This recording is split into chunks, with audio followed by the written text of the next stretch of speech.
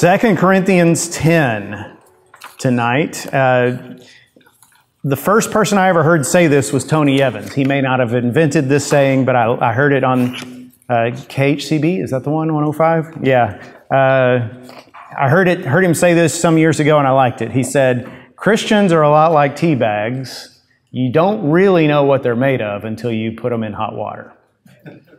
And I thought that was a good saying. And what he meant by that wasn't just trouble, but specifically when we're attacked, when we are accused falsely, or when we're insulted in some way, when we have reason to feel wronged. That's when our true character shows up.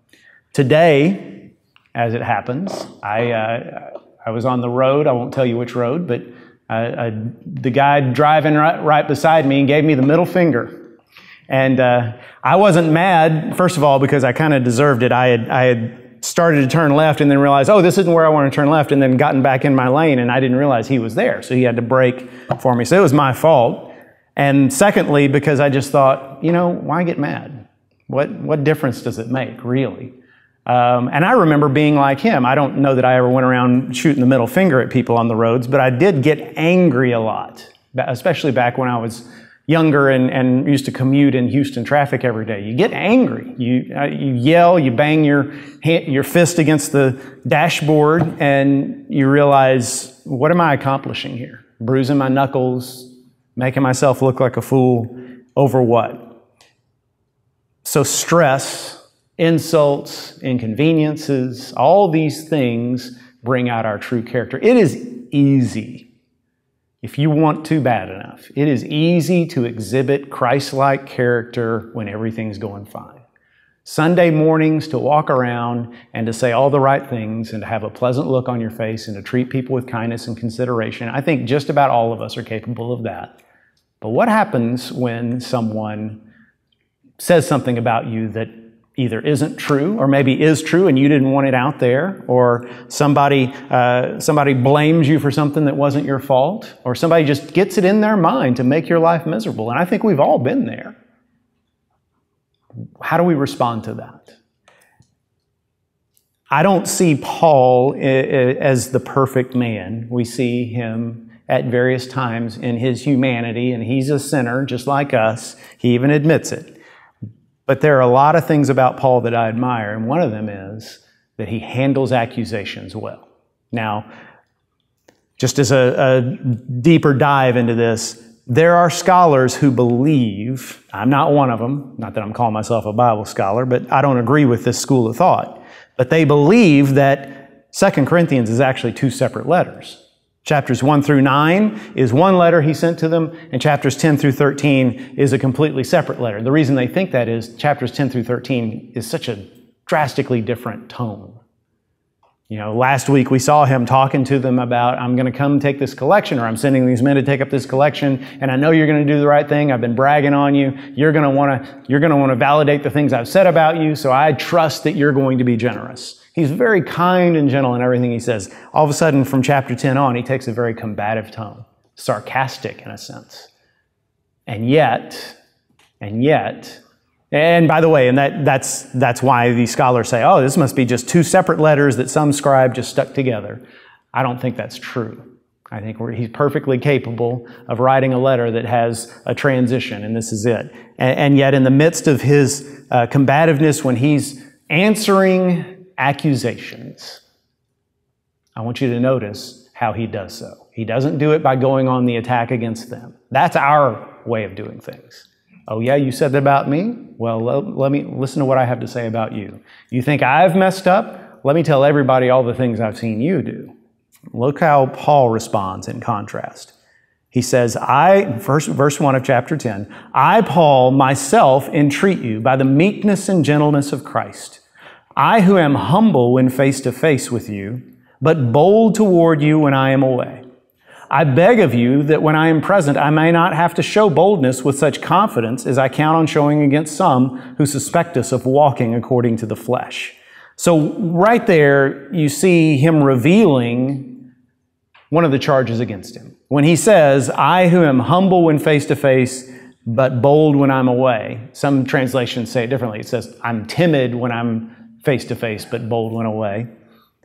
He's not admitting that's true of him. He's saying, that's what you're saying about me. There are some in the Corinthian church who say, we don't need to worry about Paul. He's no big deal. He writes these great letters, but when you meet him in person, he's weak-kneed and a pushover. Paul says, I know you're saying this about me, but the truth is, if I seem that way, it's because I am trying to exhibit the fruit of the Spirit, which is gentleness. He says at the beginning, I entreat you by the meekness and gentleness of Christ. Now, let's just be honest about something. Although we know that Jesus said, blessed are the meek, for they shall inherit the earth. Although we know that gentleness is one of the fruits of the Holy Spirit, according to Galatians 5. Most of us, including just about all of us men, don't really desire to be more meek or more gentle because we're afraid that if we are, the world will take advantage of us. We want to see ourselves as tough. We want to see ourselves as strong and dynamic and in charge. Nobody ever got on the cover of Forbes or Time or Sports Illustrated or Rolling Stone or any of these magazines. Nobody ever became rich and famous. Nobody ever got elected to public office by being meek and gentle. Those are traits the world claims to admire but secretly despises. And yet Paul here says, it's my desire to be as gentle as possible. I want to refer to you something that he says back in 1 Corinthians 4. When again, he's dealing with the Corinthian church over an issue where they need to change.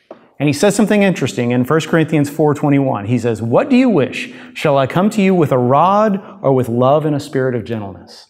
He's essentially saying, get your act together so that I don't have to come there and say ugly things to you.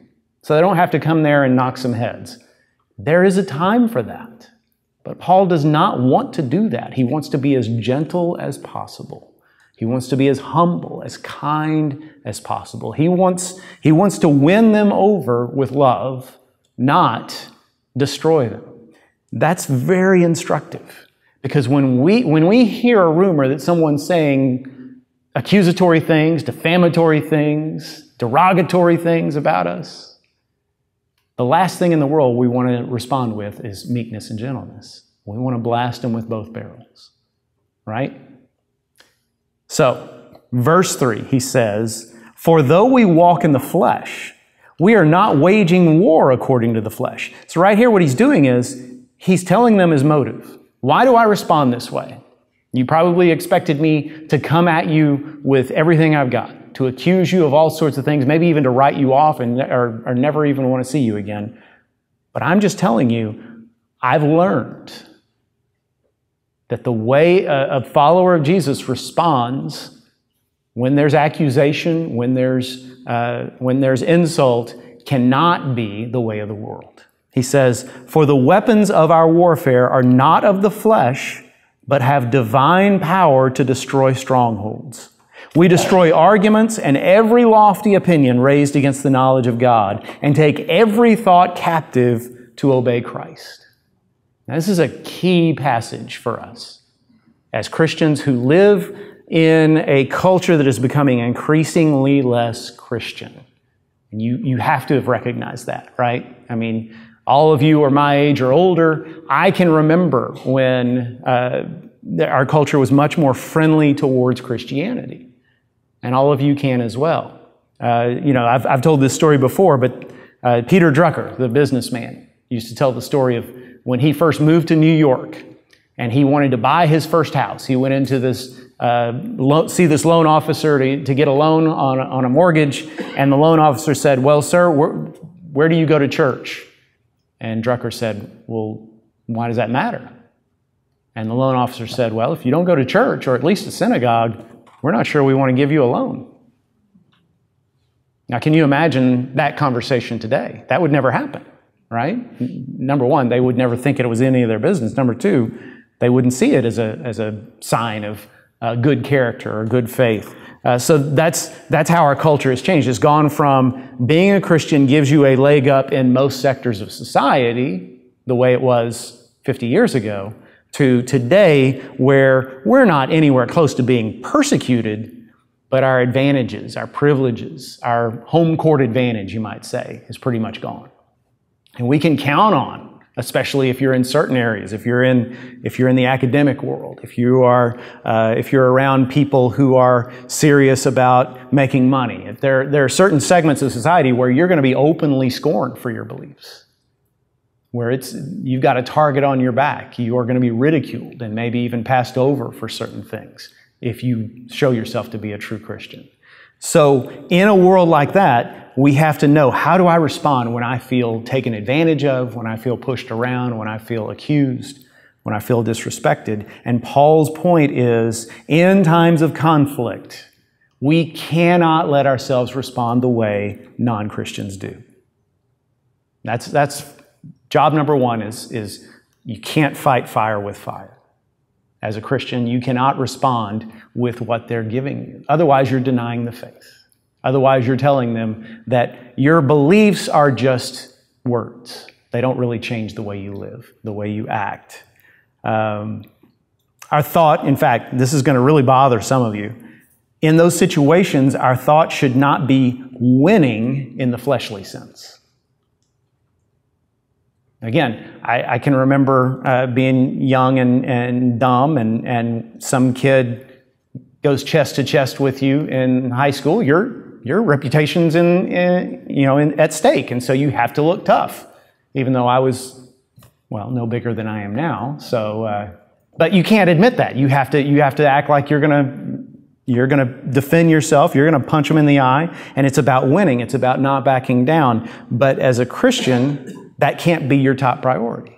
It can't be about your looking tough, or you're looking smart, or you're looking better than that other person. It has to be something else. Instead, we should have God's goals in mind and use God's weapons. Now, that's interesting. He says we don't use the weapons of this world, but we have weapons of divine power to destroy strongholds. What are the weapons of God?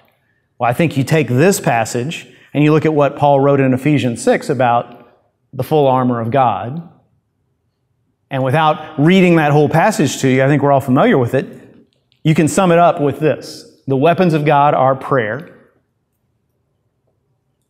They're the truth, telling the truth in love. Sometimes, by the way, the whole truth means admitting some things that aren't in your favor. Sometimes telling the whole truth means saying, you have a point, and I will concede to you, like just a minute ago, yeah, it was my fault. I pulled in front of that guy. That's easy to say when he's not in front of me. But could I say that if this was a nose-to-nose situation in a deacon's meeting or a committee meeting, or just out there in the church hall or out in my neighborhood? Could I just say, listen, I just want to say, first of all, I'm sorry. I did this. That's part of speaking the truth in love. But part of it also is saying other things that may not be what that person wants to hear. Sometimes speaking the truth in love means hurting that person's feelings even more. But you can't hold back because the truth must be spoken in love. So prayer, the truth is a weapon, the sword of truth, the Word of God. Faith is a weapon. Faith meaning I just trust that even if in this one situation it looks like I'm getting my clock cleaned, that God's going to work it out to His glory. I may look bad. I may get my feelings hurt. I may be embarrassed, but because I'm choosing to do what God has told me to do instead of what my flesh wants to do, I'm trusting, I have faith that God's going to use that to His glory. Then another weapon, godly character that is unimpeachable. The belt of righteousness, right? The feet shod with the preparation of the gospel of peace. This idea that when we are put into hot water and the world sees what we're really made of, they will have no reason to accuse us. One of the most inspiring stories in the Bible for me is the story of Daniel as an old man being elevated to the rank of one of the top 3 advisors to King Darius in the kingdom of Persia. And everybody who ranked under him was so jealous that this Jew had taken such a lofty position in the great Persian Empire that they tried in vain to find something to accuse him of. And in the end, they said, we've got really nothing we can accuse him of unless we use his faith against him and create some law that makes it illegal for him to practice his faith because we know he won't stop praying to his God. And that's such an inspiring story, and that should be something that all of us should be able to say is, go ahead, search my life. Watch me, shadow me and see what you can find, because I'm going to live a life of integrity. And then that is a weapon. That is a weapon that the Lord can use to thwart the schemes of the enemy. When you don't have anything to hide, that is a tremendously freeing way to live. Then he says, take every thought captive. I know you've heard that phrase, but you may not have known what it means. It does mean we're responsible for our thought life, but can we all just be honest and say, that's really hard to do? Now, I heard a preacher do this once, and then I stole it, and it didn't work for me. So I'm going to try it on y'all, okay? So here's what the preacher did. He said, I'm going to give you 5 seconds where I want you to think about anything other than red monkeys. Okay, 5 seconds. I'm going to count to 5, and in that 5 seconds, I want you to think about anything other than red monkeys. All right, you ready? 1, 2, 3. And then, afterwards you say, okay, what did you think of? Red monkeys. Yeah, it's the power of suggestion. And it's not just that. It's the more you try not to think of something, the more you're going to think of it. Better illustration is, if you can't get to sleep at night because something's coming up in the morning. Maybe you've got a big doctor's appointment or a big interview, or even something as simple as, I just know I have to get up early to make it to the airport. And you can't sleep because you keep thinking about that over and over again. Why does your mind work that way? Why can't you just flip a little switch that says, I'm just not going to think about it? And yet it doesn't. So when we say take every thought captive, I want us all to agree that that's not just something we can do by our own effort. But the problem is, most of us as Christians don't even try. We're commanded to take every thought captive, and yet we surrender our minds to the enemy without a fight. We focus on all the outward stuff because that's the stuff other people see, because that matters to us. We want people to think we're godly. So we get good at, okay, I'm not going to say those dirty words, I'm not going to do those bad things in full view of others, but we don't deal with what's going on inside of us. And so we nurture that pride, that lust, that anger, that bitterness, or whatever the case may be. So how do we win? How do we take every thought captive? There are 2 instructions I want you to know from Scripture, and you've heard these before. But one is Romans 12:1. Be transformed by the renewing of your mind. By the renewing of your mind means that part of the Holy Spirit's job is to change the way you think. But notice it's a passive verb. It doesn't say transform your mind. It says be transformed. So it means that's something we let the Holy Spirit do to us. We bring to Him our thoughts. We bring to Him those inner parts of ourselves that we know aren't right, aren't the way God wants us to be. And we say, Holy Spirit, change me. And I got to tell you, that's a long process. There are parts of my inner life that I pray about just about every day, and I'm not going to share them all with you. You wouldn't want me to be your pastor anymore, but all of us are that way. We've got things we should be letting the Holy Spirit work on. It doesn't happen overnight. You keep coming back to Him and saying, God, I'm having a really hard time forgiving this person. Please help me. Or Lord, I keep indulging in these thoughts, these fantasies, and I know they're wrong, so help me to deal with that. And you pray about it, and you pray about it, and God may even give you certain outside help that gets you through some of these things. But that's number one, is be transformed by the renewing of your mind. Secondly, is Philippians 4:8. Finally, brothers and sisters, whatever is true, whatever is noble, whatever is right, whatever is pure, whatever is lovely, whatever is admirable, if anything is excellent or praiseworthy, think about such things. And that's a beautifully written verse, but let me just sum it up this way. Occupy your mind with what is good. So instead of trying to not think about red monkeys, you instead think about the right things. The key is not to try to stop thinking about something. And this is why I said the first time I used that illustration, it failed. Because a couple of weeks later, I was talking to a woman in my church, And she just kind of casually said, you know, it's sort of like you said in that sermon the other day with the red monkeys, there's really nothing you can do about your thoughts. I said, no, that's not the point I was trying to make. That's the opposite of what I was trying to say. I was saying we can't do it on our own effort. So that's that first point. Let the Holy Spirit change you. But the second point is, instead of just trying your best to cut off bad thoughts, occupy your mind with what is good.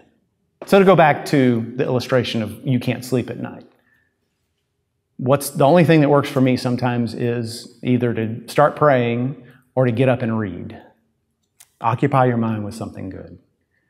And actually that's scientifically backed up. If you just lay in bed and toss and turn, you're defeating yourself. You got to change the environment. Go and sit down and read until you can't keep your eyes open anymore.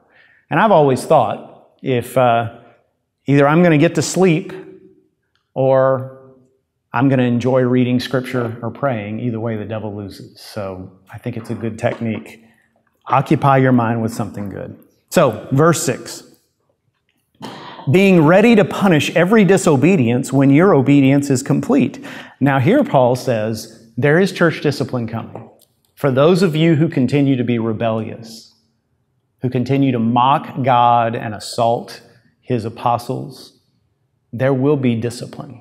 But I'm waiting until enough of you are with me, I think is what he's saying. When your obedience is complete, I will punish the disobedience. When I feel like enough of you are with me, I'm going to come and we'll root out those who continue to be seeds of trouble.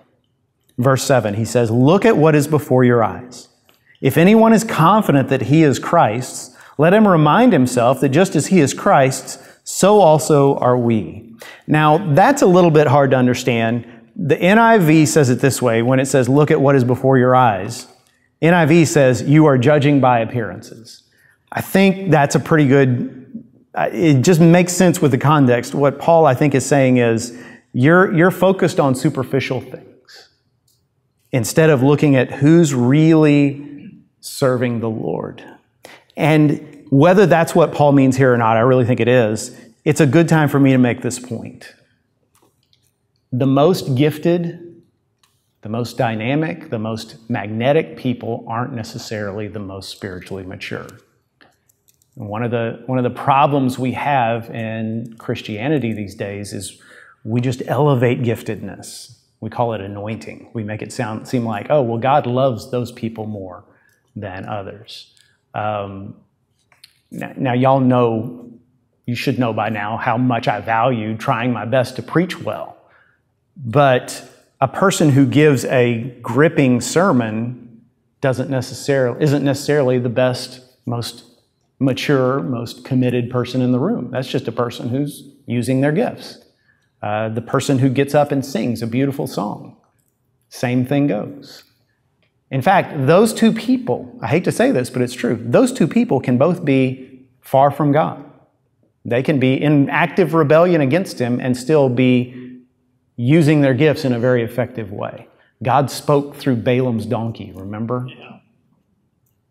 And yet we elevate giftedness so much. As we're about to see, Paul knew he wasn't really the most dynamic speaker. And so he's saying, you're judging things by superficial means. Last time I came, you weren't impressed with me in person. Okay, be that as it may. But I'm still an apostle. So exercise some discernment. Verse 8. For even if I boast a little too much of our authority, which the Lord gave for building you up, and not for destroying you, I will not be ashamed. I do not want to appear to be frightening you with my letters. For they say his letters are weighty and strong, but his bodily presence is weak, and his speech of no account. Again, he's quoting their accusations against him. He knows what they're saying about him. Not the whole Corinthian church, but enough of the people, his enemies.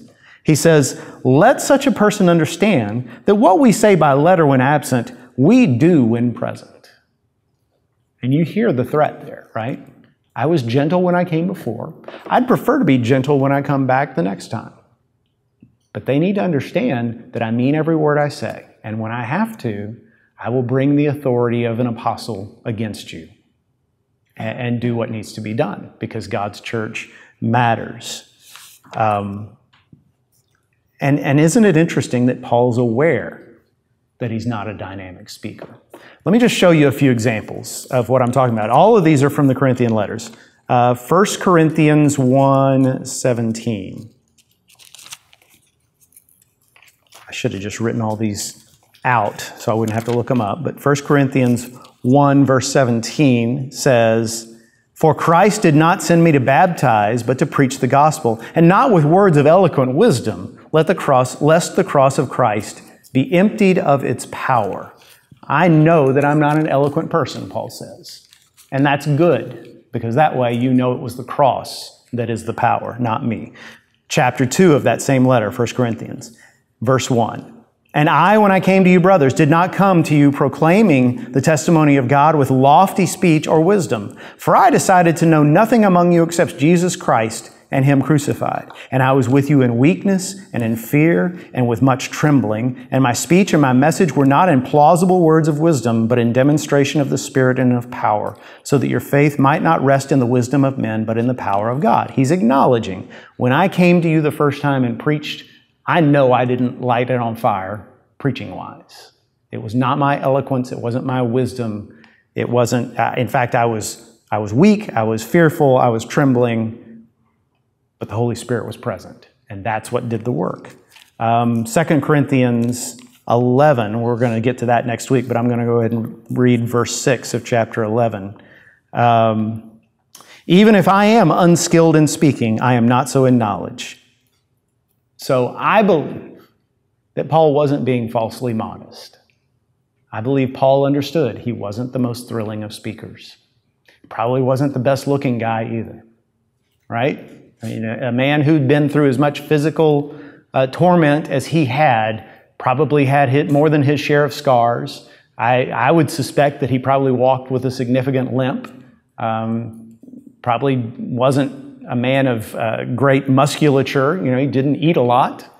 He probably just wasn't an impressive person in person. And he admits that. And yet, he says, don't test me, because I'm not afraid to be assertive. I'm not afraid to bring the full authority of the gospel against you, the power of God that has been given to me as an apostle. So let me just divert back to the point I made earlier. While we exalt giftedness, and I think every person should use the gifts God gave them to the best of their abilities, don't be afraid to hold gifted people accountable. One of the mistakes that churches make is when they have a gifted preacher or singer or leader and they see behavior in that person that they know is wrong, but they say, yeah, but who am I? He's the great man. No, go talk to him and say, I don't like what you're doing. This is wrong. He needs to be confronted. On the other hand, when you have someone, maybe a life group teacher or a pastor or somebody else who you are serving alongside, and they're not tremendously gifted. They're obviously doing what God called them to do, but they're not the most interesting. They're not the most thrilling. Understand that God can use them in even greater ways than that person who's the superstar. I remember when I was at seminary, and Henry Blackaby came to speak. And I had read Experiencing God, and I was so excited to hear him speak. And there were several guys in my class said, I don't know that I'm going to go to chapel. I've heard him. He's not very good. And I thought, yeah, but he wrote Experiencing God. I mean, I want to hear what he has to say. And I went to chapel that day. Chapel was optional. You could skip if you wanted. A lot of guys did. And it was not the most thrilling sermon, but man, the Lord spoke. If you weren't there to meet God, if you were just there to judge a sermon on a sermon's merits, you would have said, that's a C- at best. But it was so obvious the Holy Spirit was present. It was so obvious that he meant the things he'd said, that he'd thought these things through. He'd studied them in the Word. He'd lived them out. Let's not worship what is thrilling, what is gripping, what draws big crowds. When that happens, praise the Lord. But sometimes it's that humble servant that nobody is impressed by who does the greatest things, eternally speaking. And let's remember that as God's people. All right, verse 12. Not that we dare to classify or compare ourselves with some of those who are commending themselves, but when they measure themselves by one another and compare themselves with one another, they are without understanding. He's critiquing his critics by saying they find ways to make themselves look good. They're all about their reputation. Of course, they're going to look better than I am. Verse 13. But we will not boast beyond limits, but will boast only with regard to the area of influence God assigned to us to reach even to you. For we are not overextending ourselves as though we did not reach you. For we were the first to come all the way to you with the gospel of Christ. What is Paul talking about? You may remember in Galatians 2, 1 through 10, he talks about how early in his ministry, when the early church was still figuring out, okay, who's eligible to receive the gospel? And they finally conceded, Paul and Barnabas are absolutely right to take the gospel beyond Jews, beyond Israelites in foreign lands. They should go to these Gentiles. And they said, tell you what, Paul, you and Barnabas, you knock yourselves out, evangelize every Gentile you want. We're going to focus on the Jews. And so Paul's saying, we're just sticking to our territory. We're just doing what the church told us to do. So then in verse 15, he says, we do not boast beyond limit in the labor of others, but our hope is that as your faith increases, our area of influence among you may be greatly enlarged, so that we may preach the gospel in lands beyond you without boasting of work already done in another's area of influence. Now, I may be wrong, but I think this is a kind of a subtle swipe at his critics by saying, my ministry and my team's ministry is we take the gospel where it's never been heard. That's what we do. We don't go someplace where somebody else is working and steal their members and build on their foundation. That's what those guys are doing. They're trying to steal you from me so they can call you their own. They're trying to build on my foundation. Not that Paul was worried about reputation. He wanted them to understand, take a look at motive here. My motive has always been to take the gospel where it's never been heard. These guys just want a crowd. So keep in mind that motive. He says it in Romans 15:20. I've made it my decision never to build on someone else's foundation. Verse 17. Let the one who boasts boast in the Lord. For it is not the one who commends himself who is approved, but the one whom the Lord commends. What does it mean to boast in the Lord? Isn't that an interesting phrase? Because all of us would agree we don't want to be accused of boasting, and yet Paul says it's good to boast in the Lord. Well, what does that even mean? I think there are two tests. When you are saying things, let's say you're talking about something great your life group did, or that you did. Maybe we're talking about a transforming relationship, and you want everybody to know this guy I've been witnessing to came to know Christ, or this family I've been praying for and reaching out to, they came to church this Sunday. Or this couple that I've been praying for and mentoring, they decided not to get a divorce. Those are all great things. And there's a school of thought that says, keep that to yourself. You don't want to sound like you're bragging. And yet there's the other side of the coin that says, yeah, but you need to celebrate what God has done, right? So how do you know when you're bragging on yourself or when you're praising God for what He's done? I think there are a couple of important tests. One is the test of your own motive. Are you trying to make yourself look good or trying to bring glory to God? And you know you're really bringing glory to God if no one gives you any credit and it doesn't bother you. And that's a hard test, isn't it? Because we want credit. We want glory. So that first test is the test of motive. I know that that's a big one for me. When I get up and preach on Sunday mornings, I always have to pray and say, Lord, am I doing this? Am I working so hard at this because I want to impress people or because I care about people and I care about your word? And I think every one of us in whatever we do for the Lord need to keep that in mind. What is my motive? The second test is the test of result. So when you give your good report about what God has done, do people come up and praise you, or do they praise the Lord as a result? That's a key test too. And again, that doesn't mean that it's wrong to accept compliments. Sometimes people are being encouraging, and you should receive that and thank them and just cherish whatever encouragement you can get. But your hope and your prayer should be they walk away praising God. Look at what God has done. All right? So let me just close with this story. I've used this before, but I love it. So back in the Middle Ages, a farmer grew an enormous carrot. Biggest carrot he'd ever seen in his life. This is Texas, so we can call it an okra. I don't know. It doesn't matter. But so let's say a carrot. He takes this carrot to the palace. He wants the king to see his carrot.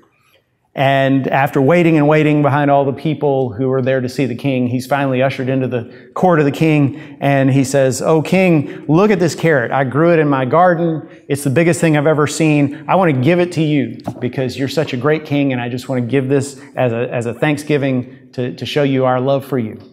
And the king is wise enough to see this guy is just a simple man. He doesn't want anything in return. He's just genuinely trying to praise and bless his king. And so the king says, "Well, that's such an amazing carrot. Tell you what, I've got a piece of land right next to the palace. I've been looking for somebody to farm that land for me. Why don't you and your family move onto that piece of land and you can be my farmer?"